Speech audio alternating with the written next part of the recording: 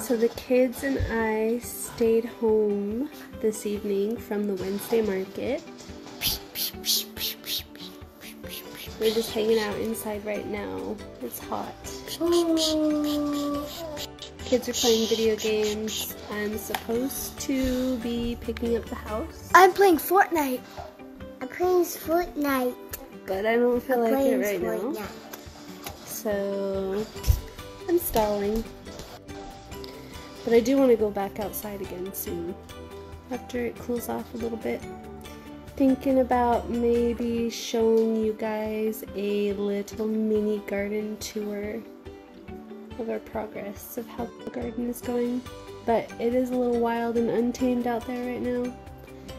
I have a few spots that I need to run the rototiller around to get rid of a lot of the weeds.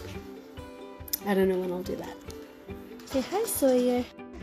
So I finished up cleaning and then I checked my polls, and you guys all said yes, that you wanted to see a little mini tour. But if you also noticed, I didn't really give you guys the option to say no, because I was basically going to show you guys anyway. I just thought it would be fun to see you guys push the button, I guess. So I'm going to flip the camera around. So it's still little. So this is what it looks like for now. These are all of our rows that, honestly, Alex has been planting in these rows, and I don't really, and some of them I know what he planted, but some of them I don't know. We have like some zucchini, some summer zucchini, some tomatoes, some beans, like pole beans, peas. So then we have a, I don't know if you can see my light, I can't see with the glare on the sun, but we have a row that goes down this way with a fence, and we have all of something, beans or peas that he planted over there. Right here, down these 3 rows, it's just tons of beets. And there's our greenhouse. On the side of the greenhouse over here, he planted some onions, and I'll show you inside the greenhouse in a minute. And then over here, this is where it becomes a jungle. This has been my portion that I've been playing with, so it is my fault why there are so many weeds over here. Here's the fence that we were building. The posts that we went up to the mountains to get are right here for part of our fence. There's a gate and just some. So I just planted some cute little flowers this year. I can't remember what that one's called, but it's vining. So I hope that it would climb and go along our fence eventually. I have some peonies right there. And, oh, this part's fun. I have some garlic, some herbs, my little greenhouse. Right now I have it over some flowers. They're slowly growing. And everything is on a drip system here, so we don't really, it conserves a lot of water and a lot of time, and super easy. So this is what I need to come in. I need to come in with the rototiller and till up everything inside this dome. It's just, nothing's planted in here, it's just like whatever. And so I planted a bunch of sugar snap peas all over the place. And this is just like one, like a little, I don't know, 1.5 foot, maybe 2 foot section of random snap peas. And I already have some growing. This one I can eat. Maybe I'll pick it for dinner. And then I planted these guys all around the outer perimeter of we have a dog that likes to come in here and lay down. So frustrating. But can't have anything nice, kids or dogs. But we have, I planted all these around the dome because I want them, as they grow taller, I'm going to let them grow up the side thought it would be a cute little place to, but I'm going to vine them up the sides of the dome. I'm hoping that they'll grow pretty tall enough, and that's one reason why I want to till in here, because I want to put some little chairs in here so that later in the summer when they provide a little bit of shade, I thought it would be cute just to come in and sit down in here. In all my crazy jungle, my peas are going the opposite way.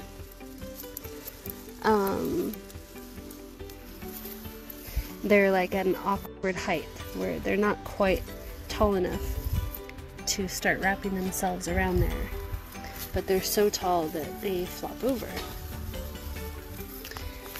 Okay, so even they are on the drip system. More weeds, and then, oh, I always forget that that little guy is right there. I always almost step on him. But this is my corn. It's getting so tall, and I'm so excited for this. This is my first time that I've ever planted corn before. I'm not sure if I'm supposed to weed it out or not, so I've been leaving it. So I don't know, Vibrant Earth Seeds, am I supposed to weed it out or can I leave it? I don't know. But it's like a rainbow glass heirloom corn. So it's super pretty corn. But I'm so excited, look how tall they are. So now I'm back along that fence. This right here, if you guys are wondering what the heck are they doing with their garden around it. Well, you guys, it is so windy out here. Like 80% of the time. It's not windy right now because of course in the early morning and the evening we don't really get much wind. But every other minute of the day it is so windy that it just wrecks our plants. So we're going to put more of that fence all around our garden area and use it as a wind block. Some beans. Those are beans. I can tell they're beans whenever I'm like next to them, but far away I don't know. And there's some more beans, I think. So there's the little random onion patch over there. And all these are walkways. We got these flat rocks from my brother-in-law's property. We hauled so many rocks, you guys. And then we got some free wood chips from a local wood mill. And that's what we did our pathway with. And then our greenhouse, we made this all out of recycled materials. We found all of our windows, well, this stuff we had to buy. That stuff we had to buy. These big things up here, we got those at the auction. But all of our windows were free that we found on Facebook. And all of these posts were free. So a lot of it, we spent very little on this greenhouse to build it. We wanted to do it as free as we could, but there was just some things we had to buy because it's hard to find for free, and the time it would take to find it, who knows how long that would be. But we did this year, we did all of our tomatoes in these gigantic pots. You can't really tell in the video how big they are, but I mean, they're big pots. And this is like an effective way for now until because all of our dirt is like clay out here. So we have a lot of soil improvement that we need to be doing, which is a very slow process. But these are all tomatoes. These are my loofahs. This one is one that I started actually from seed. My very first loofah I ever grew. And then this loofah I got from Vibrant Earth Seeds. I actually got 4 of them, but this is the only one that survived me. We'll just be honest. I'm not a very good grower of anything yet, but I'm learning. To learn, you have to just do it, right? So there's some eggplants. super tiny. Those take forever to grow for us. I don't know why. We have some jalapenos that we got from Vibrant Earth. Alex planted some okra in here. He loves okra. I personally can't stand it. It's slimy and weird. I like it when it's in stuff, but most of the time I actually just pick it up. But everything in here is on a drip system also. And it's loud because we have some fans, because it gets hot in here pretty quick, so we need good ventilation to help cool it off. So we open up the windows and turn on the fans in the heat of the day. I do want to paint the outside of our greenhouse because we have metal on this side. We're actually going to be installing more windows onto this side eventually. Alex underestimated how much the sun would actually shine in being on this side with our barn right here and our old greenhouse that is like storage area, has been everything on this farm. But we're going to put in more windows on this side as we come across more free windows. But I want to paint this. So once I find, because remember we're trying to do everything as free as possible. So if I ever find like some paint that I come across a bunch of paint, I want to repaint all this metal so that it's cute and one color and kind of cottagey. And yeah.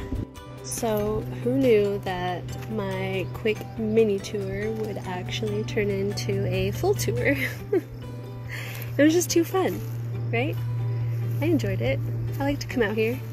We like to come out here with the kids in the morning and have coffee out here. And then in the evening, we like to come back out here again and just sit out here. It's really nice. We got some old goats out there grazing right now. I call them the old goats because they're our oldest goats. This is going to be a barn. We're not done with it yet. We still have this side to side. There's going to be stalls in there. We're going to have windows on this side. Half of it will be for hay storage. The other half will be like just to bring animals in out of the weather. What you doing? You're what? Walk. Oh, work. And so as you can see, I thought there was a car over there, but it's just our trailer.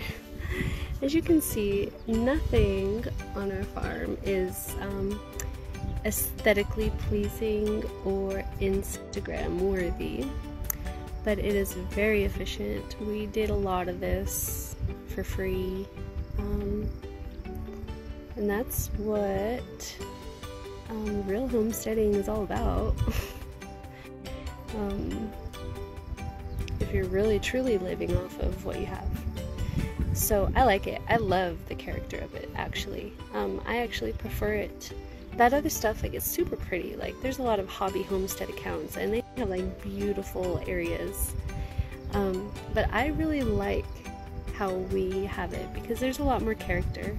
It's a lot more fun, and it's super enjoyable to see.